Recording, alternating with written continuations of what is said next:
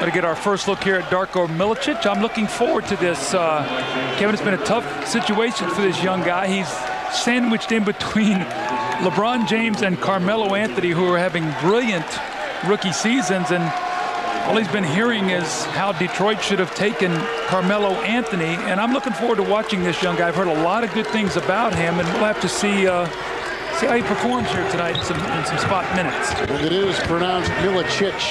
They go inside with Sharif Abdur-Rahim. No, you were right.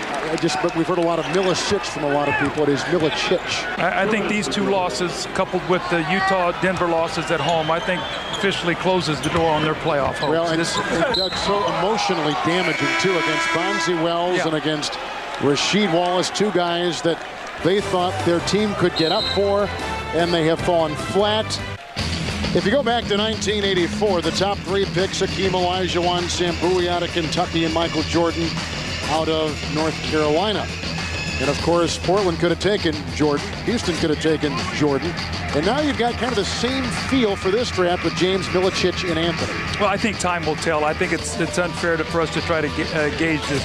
Milicic right now, he's not getting any playing time. His will be a work in progress that we'll see somewhere down the road. And now he is doing a wonderful job in Sacramento. They win tonight in Philly, so they're playing great basketball with Chris Webber back. Here we go, the big guy's going to touch it. Let's see what he's got here in the post. Ooh, nice spin move by Milicic. That looked good, you're right.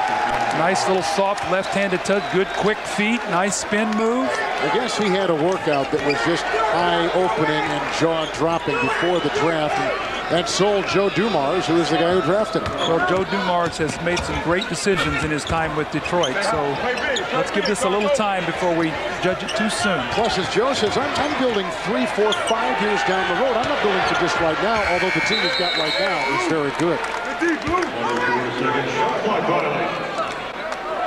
This move by Milicic was pretty impressive. Well, look, quick feet, the nice spin, great extension, the good soft shooting touch. Go back to him one more time. Let him get another catch down there on that block.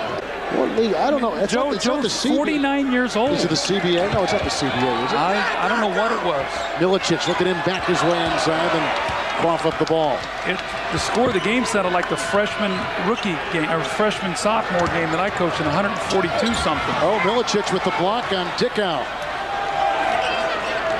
Detroit stays right in there on this 5-game West Coast road trip. They'll go to 2-1.